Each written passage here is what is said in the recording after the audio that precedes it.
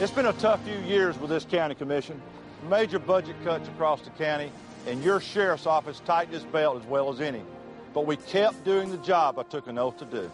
I prioritized patrols and violent crime details, but we trimmed the overhead and condensed our jails to one location.